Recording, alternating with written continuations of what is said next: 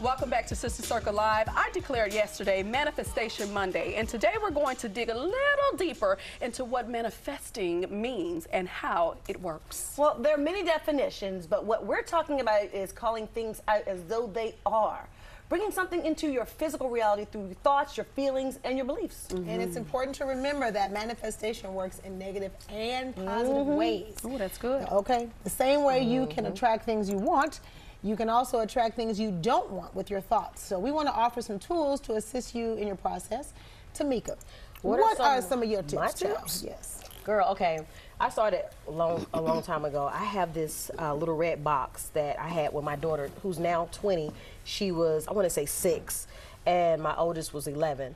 I told them, I said, we're going to sit down, we're going to write out certain things, our goals. I like to set goals. And as you set goals, as you mature, your goals should mature with you. So we set out goals, and recently I found the box. And I opened it up, and we read it. When I tell you how hilarious, my daughter, she put that she wanted to be able to beat some score on some game. You know, she's 20 now, like, right, that's what I wanted. That was my goals. You know, so then my other daughter said she wanted to finish college with a great, with a great degree. She wanted to get married, have kids, and everything had manifest. She had her own house, beautiful family. So when you write things down, make it plain, you're gonna see it, the vision. Or write her back. You will. Write that vision, make it plain. And we started doing that, and now they're like, okay, let's do another one. So now we write things down, what we want, where we see ourselves in the next year. Yeah, So writing things down and then saying and visualizing. That's right. And I say actually just telling it to yourself constantly. You know, you're talking to yourself, you're speaking it into existence. You live it, you breathe it. From sun up to sundown, that's all you think about. That's all you think about. And I know, like, for now, I'm doing some of that in my very own self. You understand? Because I'm trusting God for something amazing. Come on, right? I really am. Trust I am real good. What's yours? You got it. Yeah, I feel like Yeah, I feel like it's on the way. I feel like it's on the way. all. But I am, speaking it into existence and carrying it as such, as if it was now, as if it was so.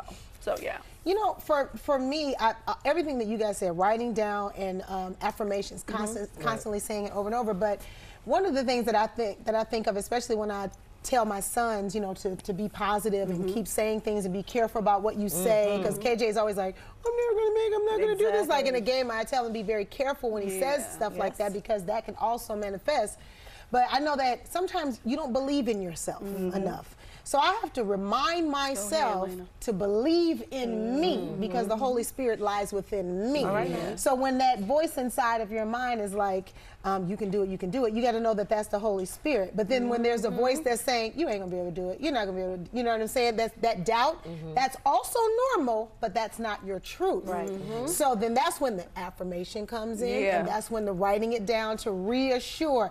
Don't listen to the negative in your mind. You get an average of 613 negative thoughts a day. That's too much. Average person just racing through the mind. Ain't that so? That's really My something. brain is tired.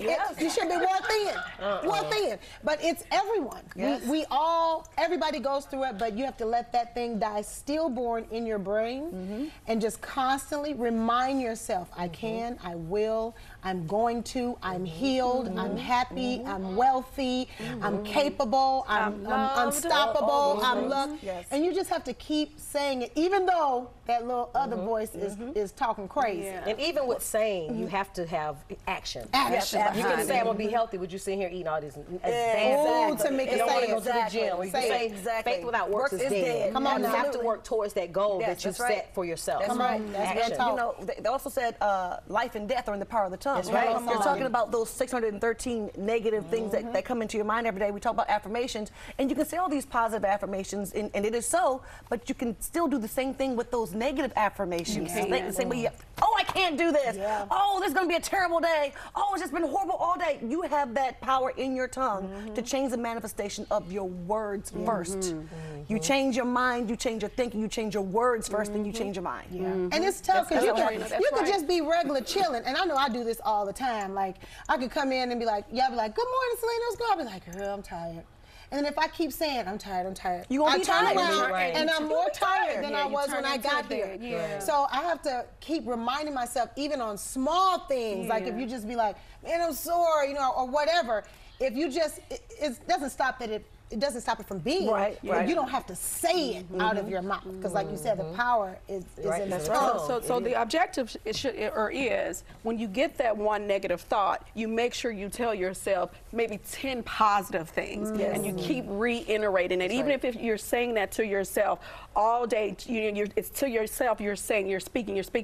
Even at your jobs, oh my God, I hate this job. This is not where I want to be. I never saw myself here. Now 15 years later, I'm still here, and I haven't gotten that promotion. But you still say to yourself 10 things that are positive. You have a job. There is an income taking. Nothing is falling by the wayside of the household. Your children are fed. They are in school. They have clean clothes. The water is all on. these Everything. good things that I have. You can't let someone else manifest something for you either. Oh, come on with that, Trina, because they'll try you. Oh, they definitely will. Oh, if someone tells me, oh, Trina, you don't look good in black, and if I receive that, like, oh, I don't look good in black. I'm not gonna. You know what? What you think about me is not my business. It's your personal business. I don't manifest that for myself. I look amazing in black. Okay. You sure look good. And who said that? Who said that? So we can fight right. It was an example. Okay. And the truth is, a lot of times when someone says that, that's because they don't look good in it. Right. Yes, a lot of times people like to put They project. They do. Well, so you can't sing, then you think you can't sing. All right. Well, guess what, guys? We want to hear from you. We want to hear some of your manifestation moments. So definitely, please send them to us at Sister Circle TV. All right.